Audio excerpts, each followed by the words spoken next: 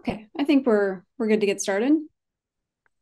Hello, and welcome to the webinar on the SEC changes to the private fund advisor rule. My name is Shauna France, and I'm a director of LP Solutions here at Aumni. For those who are not familiar, we're a data analytics company that focuses on extracting and structuring legal data from private capital legal agreements.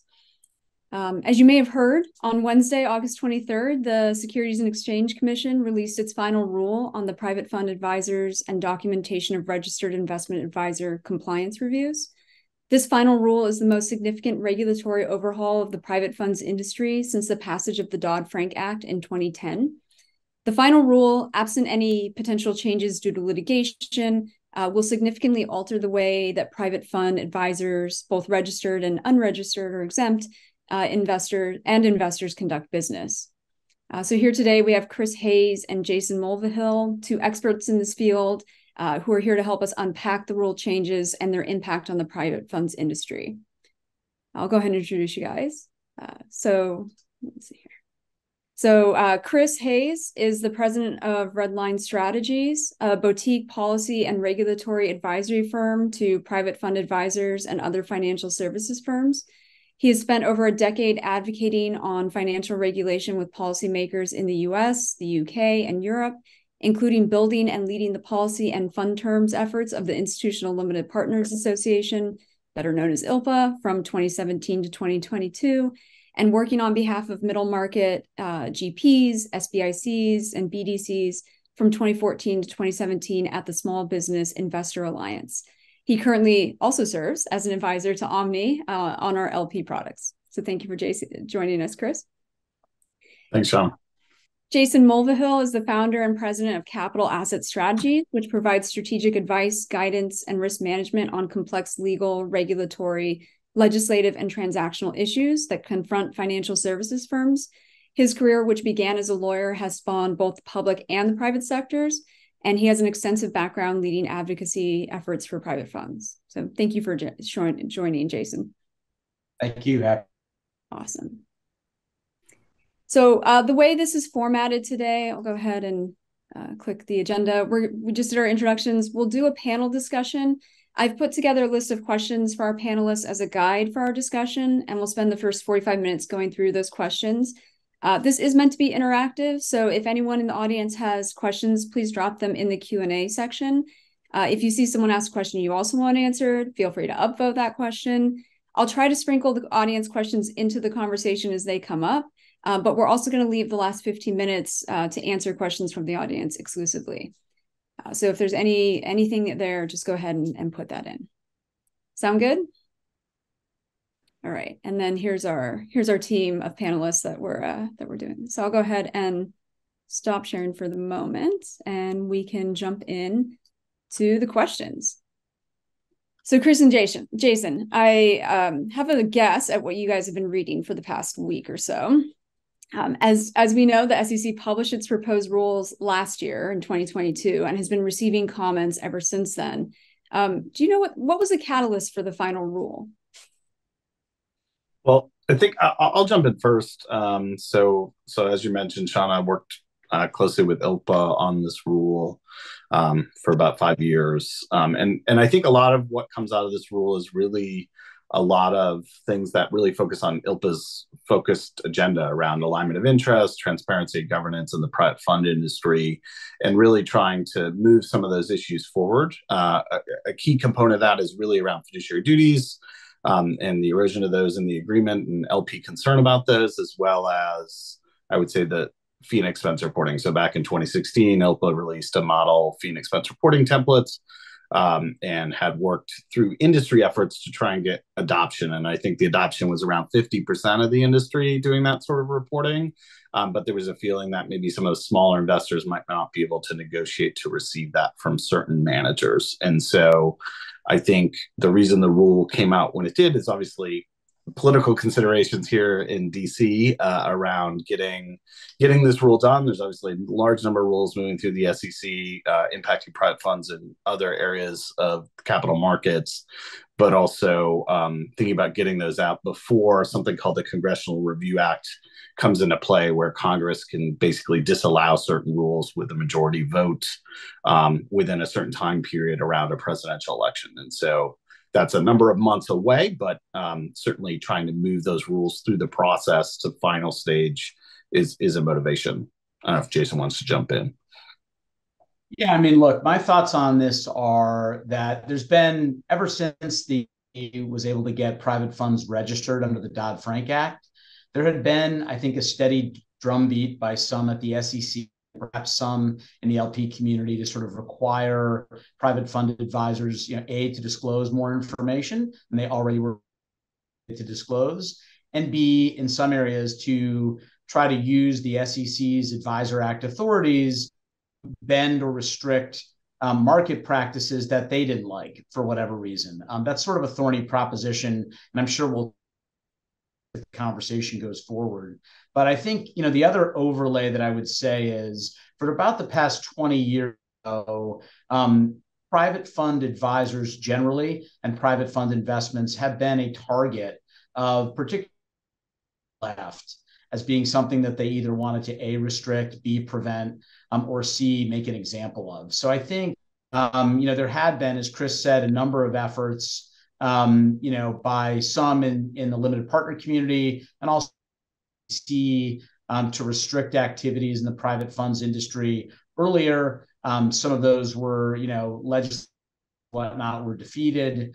And so I think this is sort of the next logical advancement of that. And, look forward to what those implications are for both LPs, GPs, and the SEC as we wade further into the rule. Yeah, and I'll just add a little bit of flavor on what Jason said. I think that's exactly right. So when you think about some of the legislative efforts back in 2019, there was Elizabeth Warren bill that many folks in the industry on the LP and GP side were concerned about. And it sort of showed a bit of zeal from progressive side to rein in the private equity industry, given the concerns around how portfolio companies were treated, et cetera. And obviously other private fund advisors were brought along the way. And I'll note that many of the people in the chair's office at the SEC are actually some of those same folks who were close to Elizabeth Warren and some of the progressive community that now are in a position in exerting some sort of influence over rulemaking processes at the SEC.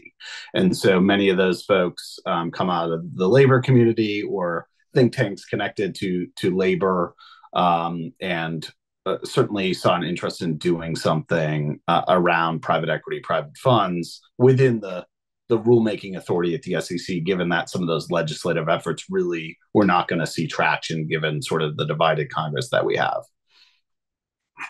Excellent. And this actually comes from the audience, but I think dovetails nicely with what you're discussing.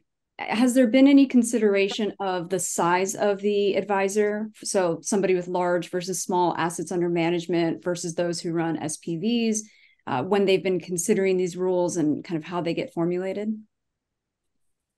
I mean, I can start, and maybe Chris jump in. I would say there's been sort of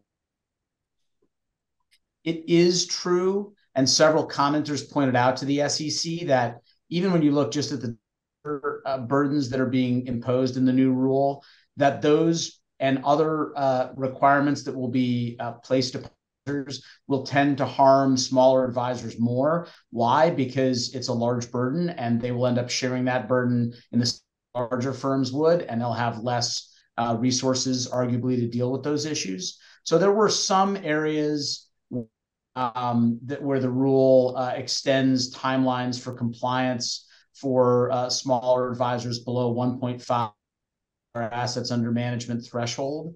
But I think, again, there are some tremendous on the market and market participants going forward with this new rule. It's a very expansive rule, and I think advisors are going to have a challenge dealing with it. Larger advisors will too. It's not that they get any kind of a free, quite the opposite. But I think smaller firms and also exempt reporting advisors, i.e. firms that are either venture capital or firms that are not registered with the SEC will face a tremendous amount of new burden under this. And again, I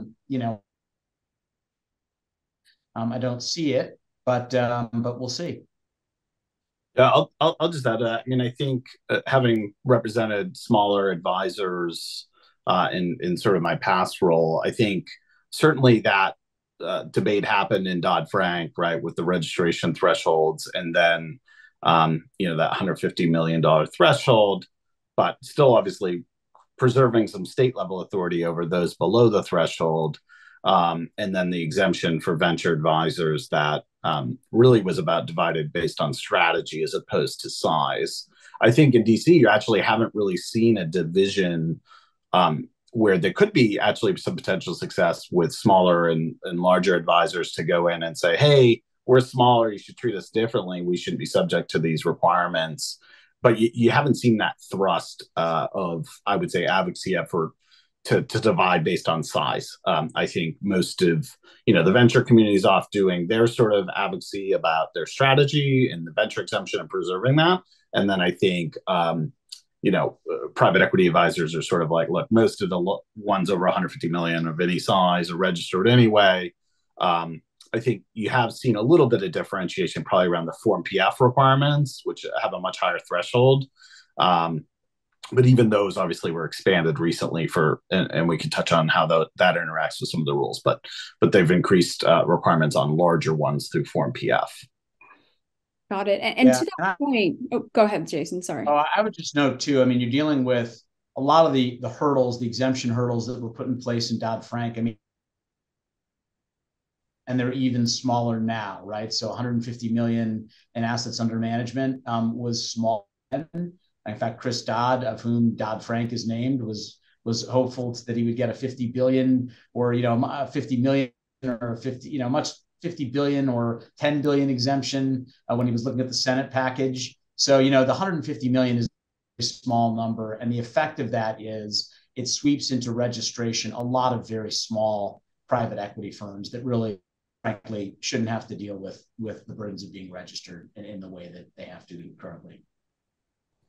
Sure, that makes absolute sense. And to that point, really, there's been this kind of, instead of stratification based on assets under management, it really seems like the stratification has been more this exempt reporting advisor, registered investment advisor. How do these rules impact kind of those definitions? Is that division being eroded? What do you guys see happening there? Yeah, I'll jump in on this first. I think, look, the exempt reporting advisor framework was obviously statutorily incorporated in the Dodd-Frank, right? So it wasn't through rulemaking at the SEC. It was achieved essentially through lobbying by the venture community during Dodd-Frank, where they said, hey, we don't want to be fully registered. And they were able to achieve that in the legislation. But I think over the years, we've seen this sort of the limits of that venture exemption as maybe venture advisors have gone into the growth equity business or other related businesses that can't fit fully within that exemption. And many of them have decided maybe we should just register. I think this rule is an erosion of the ERA standard, mostly around these now restricted activities versus prohibited activities that apply to all advisors. And then I think when you think about the calculation of registering and the opportunities for further lines of business that you might engage in, you're sort of balancing that against, maybe I was saving a lot on compliance costs by being in our ERA before, but maybe in the future I'm not going to. And maybe that calculation's a different one. And so some of these restricted activities, actually, you could argue have a higher compliance cost because in the proposed rule, these were just outright prohibited, right? So basically, you weren't allowed to do them. So there wasn't maybe as much compliance requirements needed to achieve that beyond just in our agreement, we can't do these things, to now, for whatever business impact that might have, which may have been negative, of course. But now restricted, now you have more papering of disclosure requirements for each of those activities that were just going to be prohibited originally, and then subject to sort of the whims of the SEC exam staff around, hey, is that sufficient disclosure about you doing this activity? And so all of that new disclosure and paperwork and compliance requirements are now going to be on ERAs for the first time, including venture advisors. So that is a significant change, and I would say an erosion. I don't know, Jason, how you feel about it. Yeah, I agree. I mean, I think we've started to see, and this is just the latest example of it, an erosion reporting advisor framework that was put in place in Dodd-Frank. And I think this is sort of a harbinger of things one would have expected, that since that was a really provided exception, that the only way that could really be changed legitimately would be through a subsequent statute, either revoking or amending advisor framework. So I think, the SEC here is really kind of dangerously walking out on a ledge with sort of a lot of administrative this on exempt reporting advisors, but that it's a part of the process. And I know we'll talk later about some of the litigation may face with the final rule, but I agree with Chris that this is yet another example of the era of reporting advisor slowly coming to a close. Is sort of how I see it, and I think it's in the exempt reporting advisor space a very rude awakening to being treated like a registered advisor versus an exempt reporting advisor with a tremendously additional number of reporting burdens and requirements that will be imposed by this rule, the other rules that the SEC will be advancing later on. So I think it's a big change. And again, it's not a congressional change. This is not a change where Congress reached a consensus working with the Biden administration that this should be changed. It's more SEC regulatory preference. And I think that in some ways puts them on a little bit of shallow footing when they talk about authority to do this. Yeah, and we had a question come through, a clarification really, does this ruling apply to exempt advisors? I think the key takeaway from the final rule is that there's a bunch of different sub-rules within it, and some of them apply to exempt reporting advisors, some of them apply to registered advisors, but it kind of, goes through both camps. And whatever applies to an ERA almost always applies to the registered investment advisor as well. So maybe we could dive a little deeper into the prohibited or what was the prohibited activities in the proposal, then became restricted activities, aka things you maybe shouldn't do without significant disclosure to your clients. Can you go through some examples of what those are and maybe how the disclosures are now going to be implemented, or what a fund manager needs to think about? Sure. Jason, you want to take first crack? Yeah, prohibited activities rule. There's certain pieces of it that remain standing. First and foremost, to get sort of reimbursed for your exam and enforcement processes that lead to any kind of a violation of law. That's a sort of a prohibition that remains in place as a staunch prohibition. Most of the other activities have been converted into so-called restrictive activities, and that includes a wide everything from non-pro rata expense reporting, non-pro rata expense sharing, on preferential terms that are being offered to one party, can't be offered party without a subsequent disclosure to other parties that could be affected, other potential investors that could be affected.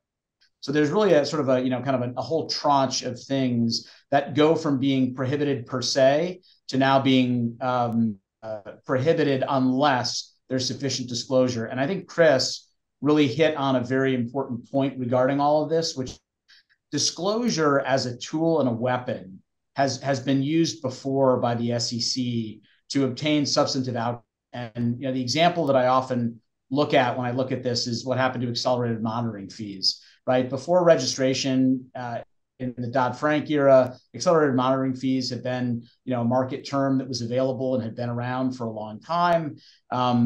Gradually after registration, you started seeing exams and enforcement actions that called into question the appropriateness of accelerated monitoring fees and basically said, well, unless you disclose appropriately, you can't do these anymore. And then before you knew it, that evolved to a statement that really that there was no disclosure that would ever be sufficient in order to meet the burdens required adequately disclose accelerated monitoring fees. And then, just in this release, I think the SEC had noted sort of glibly, fees aren't, they're not allowed under other law now, and so they're not being, addressed here again. So the thing that I would be concerned with if I were looking at things that are now allowed with disclosure, but weren't previously were prohibited, is that the disclosure may end up over time with exams and enforcement becoming more now appears to be. Chris, I don't know if there's sort of more you want to highlight on that point, or anything else on prohibited activity. Yeah, I'll jump in. I mean, the one thing that remains a prohibition is actually something that LPs had been concerned about, and actually had a number of conversations with the SEC about, where essentially an advisor, had enforcement actions from the SEC, and LPs were picking up their legal costs in their tab for something that they were impacted by. And I think some of the challenges around that was whether there's actually a final judgment, since most of these are settlements. And some LPs, there's a prime example that came out in the press where an LP had insisted in their policy that they weren't going to accept terms where they were going to reimburse these kind of fees, and they basically lost their allocation to certain GPs. And I think there was a sort of a feeling like, hey, this LP is trying to do the right thing to insist on good terms, where, look, they shouldn't have to bear the costs of a violation, but they're essentially losing out on the allocation. And because this kind of came out in the press, the LP couldn't change their policies to address that. So they missed out on some real positive economic upside from some high profile funds for returns for their beneficiaries. And so that was sort of, I think, where the SEC might be coming at that from. And many of these things, I think, from an LP perspective, I'll just put my LP hat on. Like, look, LPs weren't crying that they were going to have to eat the taxes in a clawback situation, which is sort of a market term. They weren't out there trying to change that, because that's just the way the market operates. But I think most LPs were kind of like, look, why should we be paying the tax consequences of you taking a distribution when, that's not our fault that you took the distribution. And I think, this ends up in a medium where at least now LPs will say, look, yeah, we know you had these actual tax implications, and you now have to disclose what the actual taxes you did pay rather than the highest hypothetical rates. And so maybe that's a better circumstance. Or some of these things around exams, are GPs going to want to come to LPs to say, hey, we had an exam, I want you to pay the cost, right? Now you have to disclose and get consent on some of these items. And the question is that a deterrent to actually just say, look, we'll just pay the cost out of the management company? And so I think, look, this is sort of one of the areas that was challenging for the SEC from a litigation risk perspective with the rule. And so their thought is like, look, we'll roll these back to restricted. We'll use the exam authority, as Jason mentioned, on the disclosure side, and we'll have a little more protection from potential litigation risk after this rule goes final, where those could get knocked down if they were outright prohibited. And so I think that's where we see sort of the changes here. But that, as we mentioned, it's still going to be a new compliance requirement and burden for ERAs to deal with them. Got it. Just one more point. I think on the. Oh, sorry, just real quick clarification before you guys go on. There's a couple questions about what applies to an ERA versus an RIA. Are these restricted activities rules now applicable to both groups or just RIAs? They're applicable to both. The provisions that are not applicable to ERAs are the fiduciary. The fiduciary requirements are removed from the final rule, but the fee and expense of performance reporting. Jason, please correct me if I'm wrong. I believe only applies to SEC registered advisors, which is a significant reporting requirement, and will not apply to ERAs. These restricted activities, which were formerly prohibited, will apply to both registered advisors and ERAs. So that's a new requirement for ERAs. But still, some of the elements of this rule are restricted to registered advisors, particularly the fee reporting, the audits, and I believe the preferential treatment requirements. Yeah. Oh, and then the advisor-led secondaries will also only be applied to registered advisors. So it's really the restricted activities that are new for ERAs, I would say. And can I just say on one of the restricted clawbacks and clawbacks with tax reduction. I mean, that was an area that I know was of concern to a lot of LPs, and I think it would be fair to say that certainly where it landed was better than where it started. I still see sort of where it lands ultimately after exams and enforcement. Take a further glean on what this rule will be, assuming forward and isn't reversed by a court in advance. But I think that right now that one was I know a big issue for a lot of GPs. I know there are some who are breathing a little bit of a sigh of relief that that's still allowed. I think from a perspective of fairness, that was a much better and more just outcome than a straight prohibition in that space. But I expect to continue to be something that the SEC will focus on in exams and enforcement, and we'll see where it lands as a. Got it. And I think both of you mentioned preferential treatment. And for a while there, it seemed like there was a question of whether or not side letters would kind of die as far as we know them. Looks like that's probably not the case with the final rule, although, as you mentioned, it is only applicable to RIAs. Can you kind of go through the impact of the new preferential treatment rule on negotiations between GPs and LPs, and how exactly are any market participants going to determine what is considered preferential treatment? I'll jump on this first. I think, right, when you think about this new preferential treatment rule, it's really three things. So it's preferential redemption rights, mostly going to apply in a liquid hedge fund type strategy, portfolio disclosure and holdings information, also more of a liquid hedge fund strategy. And those were, I think, problematic for particular LPs that might be invested in those kind of liquid strategies where large LPs are maybe getting an early redemption right, and that could cause material economic impact to the other LPs in the fund, and that's what the SEC was trying to address there. And I think the portfolio holdings information, the question is, are they going to go use that information? Certain LPs that can negotiate that go trade ahead of these in the market, or have some benefit that maybe would have an impact on others in the fund. And I think where LPs were concerned about, particularly public pension LPs, was like, look, our state law requires redemption right. Certain LPs have, you can't invest in Iran companies. You can't invest in whatever the state legislature decides is something they want to divest from, depending if it's a red or a blue state. And that could be a variety of things. And so the idea was, okay, we still need this redemption if we're required to by law to really invest in this fund. And I think that's where public pension LPs in particular had a concern about this. That exemption was added for if you need to redeem by law. And then there's also an element around portfolio holding information or redemption rights that was newly added that allows you to do it if you offer it to everybody in the fund. And that's a unique element that makes it workable because you can have different share classes, and so different share classes can be sort of treated differently. As long as everybody in that class are treated the same and that class is open to everyone, you can have sort of a fee reduction or a higher fee.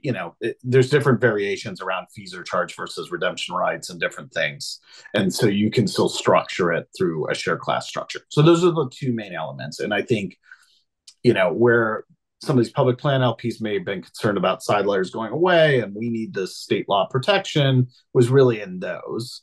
The third element hasn't really fundamentally changed, and that basically is sort of a requirement that side letter terms that provide material economic benefit to LPs have to be shared with all prospective LPs in the fund and current LPs in the fund. And so I think the concern here was a little overblown that these were going to go away.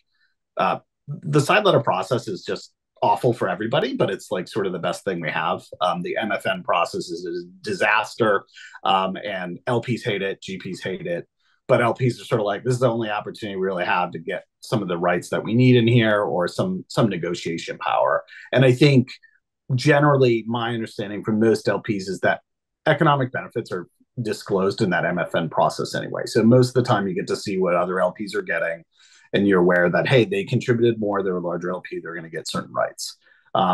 Smaller LPs like this, so they make sure they're getting a full understanding of the economic benefits that other LPs have and their motivations within the fund or their motivations on the LPAC. This issue was very divisive between large and small LPs. I'll note that the SEC knew that was going to split the LP community from smaller LPs who maybe like this, larger LPs who maybe felt, hey, I'm getting certain benefits that maybe I won't get anymore. But really, there's nothing that prevents you from getting those rights. It just means you have to share it, the material economic ones, with others in the fund. And the other element about this that I think is interesting is that, you know, where benefits are shared now is often sometimes an LP comes in the first close and they get a deal. That's already disclosed in the LPA and everybody knows about it. Side letter provisions are already, most people are seeing that in the MFN process about whatever special deal you might have negotiated. What maybe people are not seeing now is sometimes there's these holistic agreements with a particular manager where they're negotiating multiple investments in multiple fund vehicles, and maybe that the fee discounts or other things that are being generated there through this sort of strategic partnership with a particular GP are not being disclosed, and now those will. And that will be interesting to see how that shapes the negotiation process and whether larger LPs are maybe not getting what they wanted. The SEC's focus here was really this argument and feeling in the market that larger LPs, because they weren't able to move the needle on LPA terms that benefited everybody in the fund, were focusing their negotiation power on side letter agreements that just benefited them. So you didn't have sort of rising of all boats with the terms in the LPA. And so these provisions in the preferential treatment rule are the SEC's attempt to really try and level that playing field so that smaller investors benefit from the negotiation power of larger ones. The question is whether that's really going to work. And that's why there's a focus on material economic benefit. Sorry, Jason, that was a long mantra, but yeah. Good review. I mean, listen, so this is something that applies to all advisors, not just registered advisors. So this is another part of the rule that applies to working advisors as well. I think a little bit, I would say this is sort of another area where this is a solution problem. And I mean, I think the idea is that, they're taking sophisticated parties on both sides, represented who negotiate for the best terms they can get, investing in, a fund and then go forward if they're happy. And they pivot to another one of the hundreds or thousands of, private funds that are available for their option. That was sort of the rule that this new change. I think post this change, I suspect what we're going to end up seeing, and I think Chris did this, is some GPs wrestling with this and also some LPs wrestling with this, and perhaps some LPs sort of saying, oh boy, kind of having a little bit of a sorcerer's apprentice a problem where this ended up. We'll see. And through that, with disclosure to other parties to an agreement, you can still provide, preferential terms based requirements. So I think that will inure to the benefit of state pension plans and others who are big investors in the private funds world. Again, I still sort of think that this is sort of the ability of both GPs and LPs, all sophisticated parties, right? I'm talking about any retail, and you're restricting their ability to kind of come up with contracts that make sense to them without imposing a whole additional burdens that may, as a practical matter, inhibit their ability to offer that change in term for a particular investor who may need it or not. So I don't know that it's a great development, but I think we'll have to be watching closely to see how GPs and LPs evolve on this. Yeah, I'll note this was not a reform LPs were seeking. But I think it's sort of the SEC feeling like, hey, we can fix what we believe are certain imbalances in the market. That's the driver. The question is, how does this shake out in reality? And I think that sort of was also a risk with the fiduciary duty rules that were not included here, where it was sort of like, what does this mean? What would this impact? I think fundamentally the whole rule, you ended up with something that eliminated a lot of uncertainties in how this will work. I mean, you didn't eliminate the compliance and paperwork burden and all those requirements, but now it's sort of like, okay, we know how this can work. It's just more cost and more compliance requirements. And, the question is, was that cost and compliance from an LP perspective worth it versus what they're getting? And I think on fee and expense reporting, and I know we haven't touched on this yet, that is an area where this is a massive win for LPs. And so, getting consistent fee and expense reporting and performance reporting across SEC registered managers, I think is really impactful. Sure. And I'd like to jump over to that. Before I do, it sounds like from the audience, there's a question about what is the level of detail expected with respect to these side letter / term disclosures? Is it going to be high level? Do you have to disclose before somebody makes an investment, after somebody makes an investment?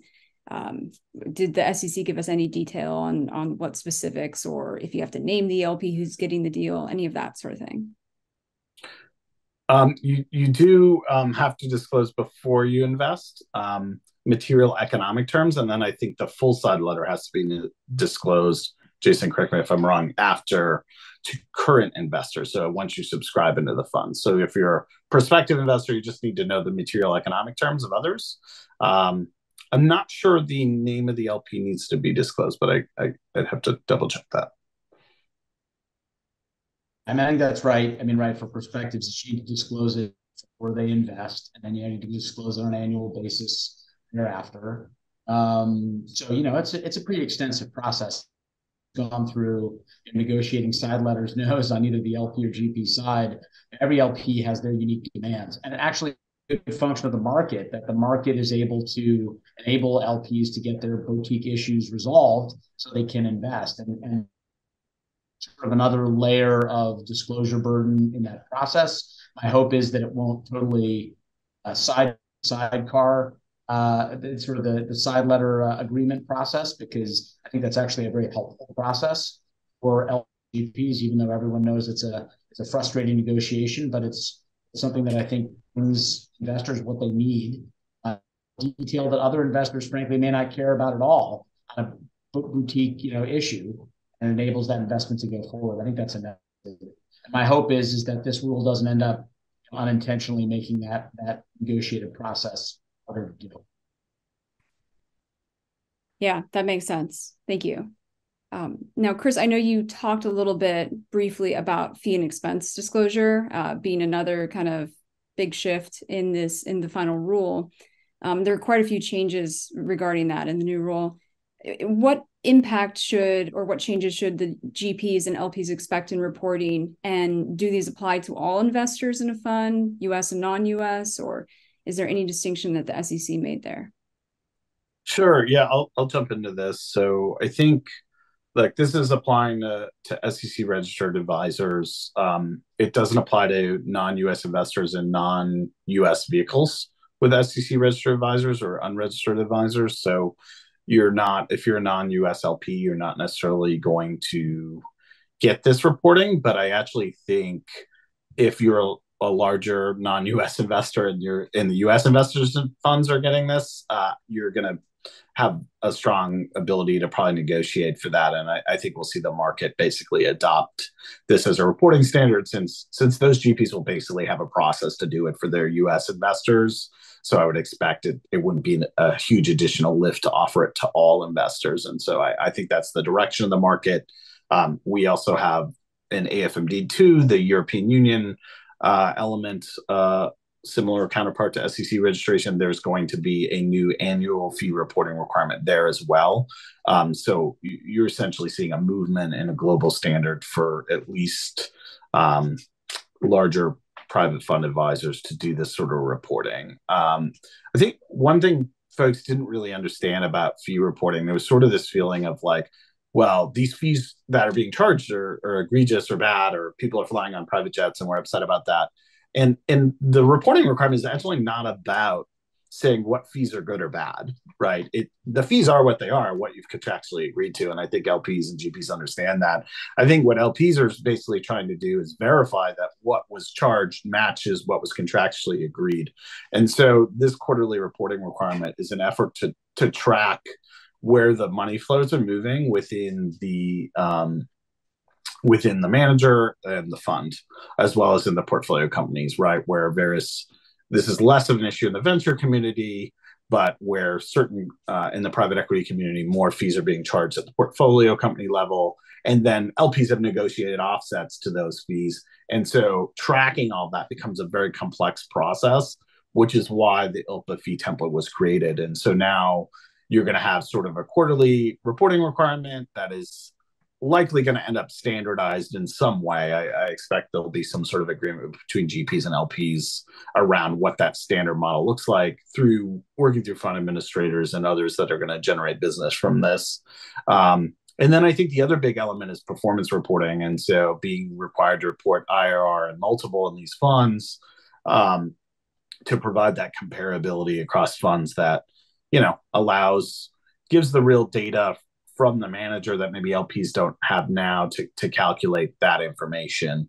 And so from an LP perspective, you're going to have a lot more information. You're going to pay for that information because GPs will charge that through to the fund. But I think many LPs will see the value of that.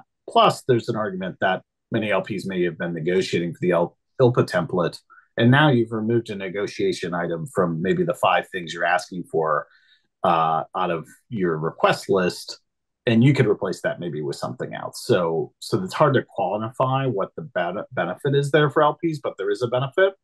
The one potential downside for LPs is that GPs will say, well, look, you just get this base SEC standard. We're not going to do extra bespoke reporting that certain larger LPs might have been getting. And the question is whether we're going to see a standardization. That was always a challenge with the ILPA template. A number of GPs endorsed that template because they thought, look, I can create a machine that spits these templates out. Great. I don't have to do all this bespoke reporting. But many larger LPs were like, well, we want the template, plus we want all this other stuff, which kind of eroded the benefit of the standard. So the question is whether we're going to see a movement towards a standard. Jason?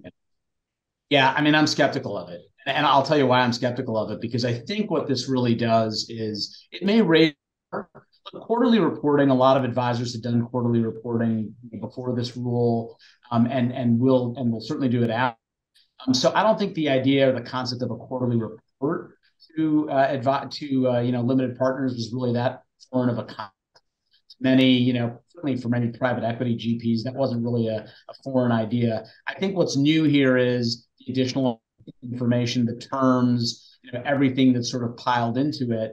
And I think the concern that a lot in the GP community have is that rather than forcing standardization, all this is going to force is additional cost to spit out a information that some LPs may not care a lick about, right? Some LPs who are investing in a long-held fund with liquid assets quarterly basis about X, Y, or Z issue, but whether they like it or not, they're going to end up getting that. And I think the is that in addition to having to meet with the quarterly reporting standard, you're also going to continue to have boutique requirements of additional reporting beyond that scope.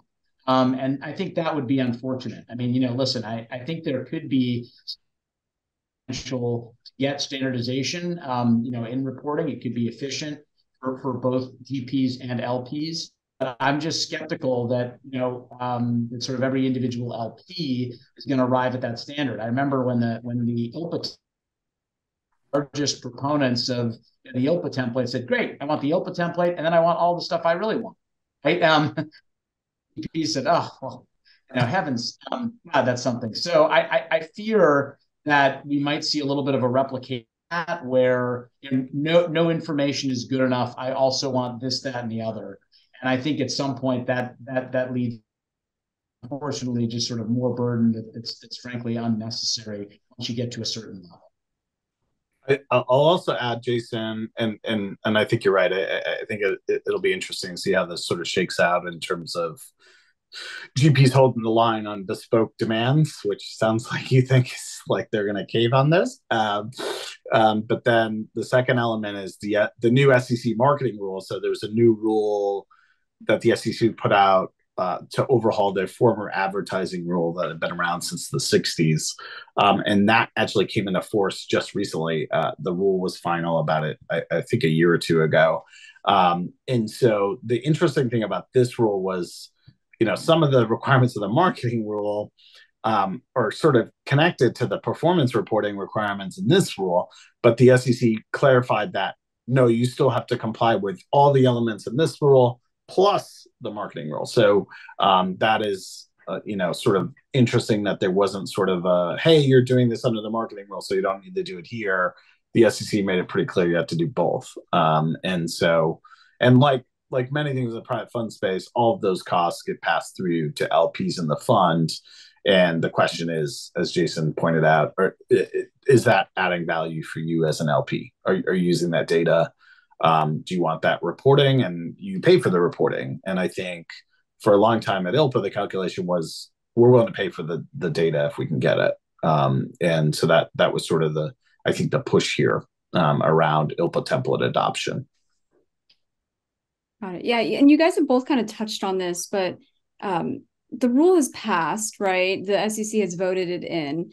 Does that make it final, or should we expect market practice, litigation, some combination of no action letters to kind of clarify, like, do we use the ILPA template? Do we use a different template for these other rules? What is kind of the practice that's going to be okay going forward? How do these things get kind of worked out longer term? Maybe let me dive in on this and then Chris join in. I mean, I think strands there, and I think they're all important kind of considering in turn. One is, will there be litigation challenge to this proposal? And I think, I'll walk through in a minute why I think there could be some serious litigation risk here for the SEC. Second, well, will there be no action letters, and or other glean that the SEC will put on these rules? I think I can deal with that by saying the short answer is yes. Over time, the SEC will utilize its exams and enforcement. It may also utilize its AQ powers to modify or provide additional clarification. Some of that clarification will be welcome. Some of that other clarification will be sort of strange and exotic to some. And that's sort of normally what happens, right? And that's sort of a process that we've seen before take place with a lot of SEC rules. To circle back, though, to the first point, which was the litigation point, I think one of the biggest, and I can say this having worked prior to my role as capital asset strategies at the American Investment Council, or general counsel and chief operating officer for 12 plus years. I think that the SEC has based its authority for the rule on a new statute, a part of Dodd-Frank that had never previously been applied to any, and certainly wasn't focused on private fund advisors. So Section 211H1 and H2 is the justification for a lot of the changes in this rule, and many of which are the most controversial parts of the rule. And I think at a time when courts, not just the Supreme Court, but also a lot of circuit courts, are becoming highly, highly skeptical of sort of acting sua sponte on their own to make changes that Congress hasn't authorized, and using statute don't directly apply and don't clearly state that it's okay for the regulator to do X, Y, and Z to solve a problem. I think we're seeing an era where those types of regulatory actions are coming under much greater judicial scrutiny. And I would say that also, and again, we'll see, what happens, but the Supreme Court in a number of recent cases has utilized the major doctrine to basically say, listen, if it's a major question, if it's a major issue, regulator, you need to get clear authority Congress before you go off willy-nilly doing what you wanted to do anyway without any input from Congress. That isn't how the system works. We have 3 branches, not 4, and you have to live within that power structure.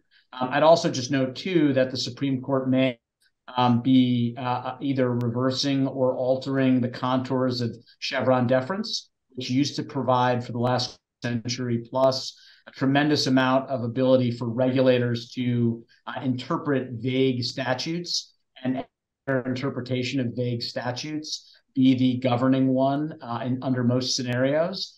That's also a authority that is I think is set to decline or be eliminated or significantly amended by the current Supreme Court. So I think in this environment where you have the SEC as a threshold matter relying on indirect authority, and also in a situation where a lot of these proposals, as Chris alluded to, have been considered by Congress and rejected by Congress in the past.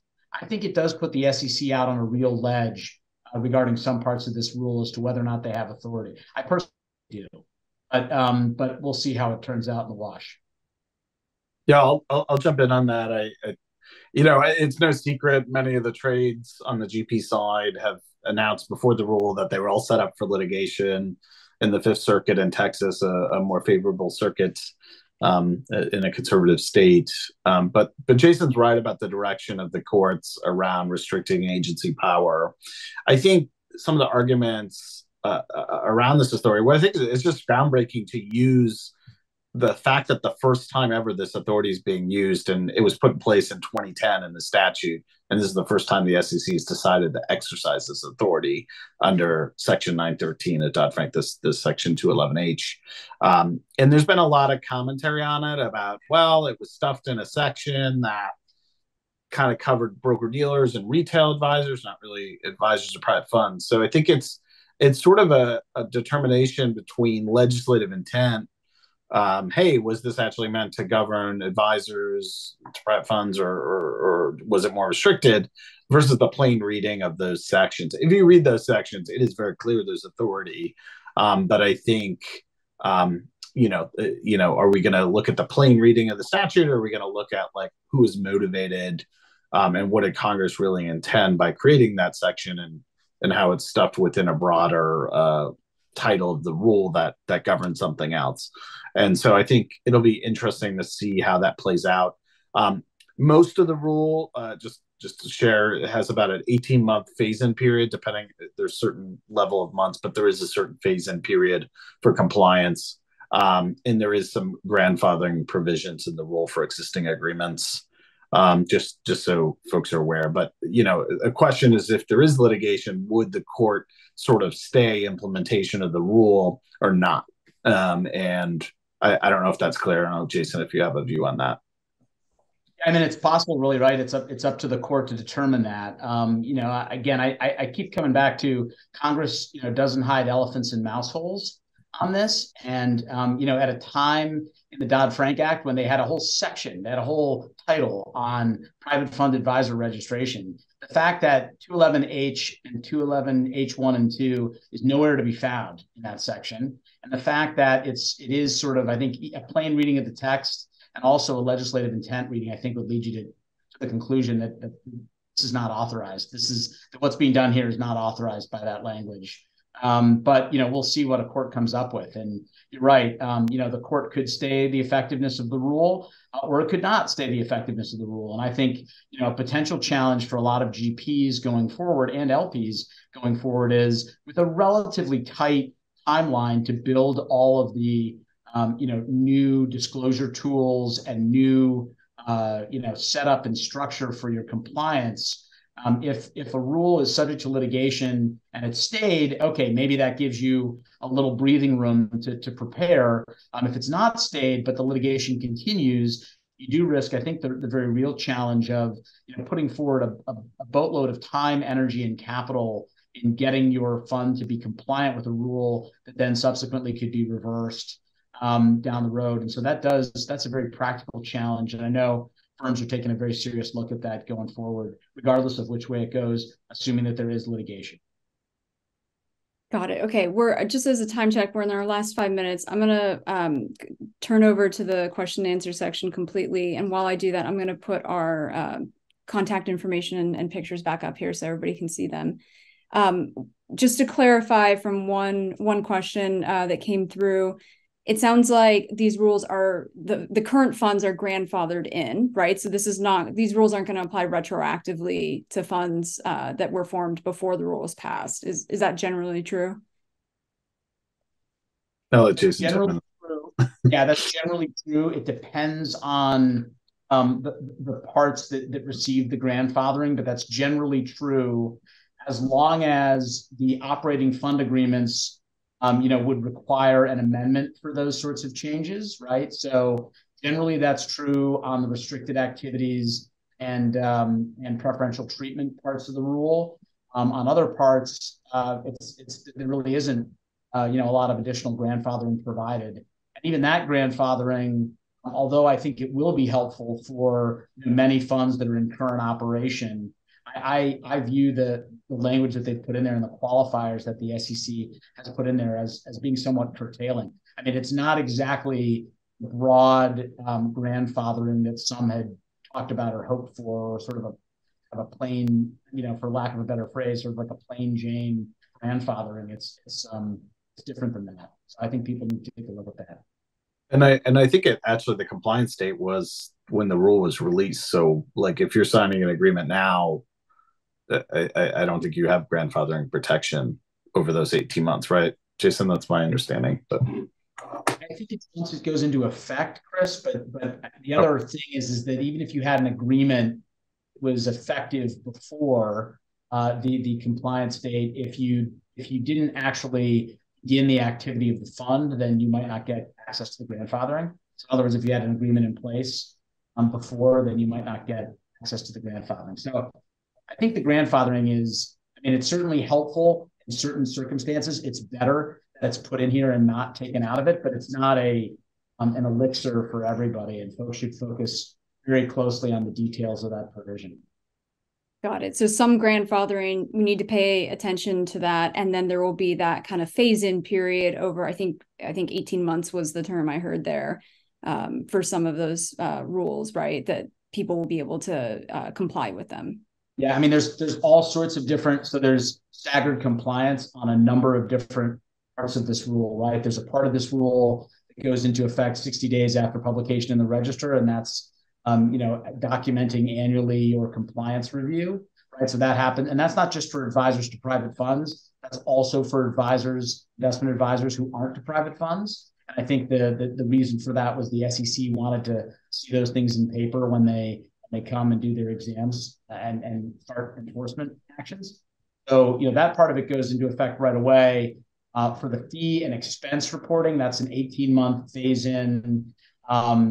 For prohibited activities and preferential treatment, it's staggered because it's 18 months for smaller firms. I think it's advisors under 1.5 billion in AUM. And then, so for them, it's a longer period, and it's a 12-month period for advisors with AUM greater than the 1.5 billion. So there's a lot of staggering involved in the different parts of this rule and what it applies to. So same thing with advisor-led secondaries and others. So I think it's important, again, to recognize both the different areas of compliance, where your firm fits in, and what you need to do going forward in what order.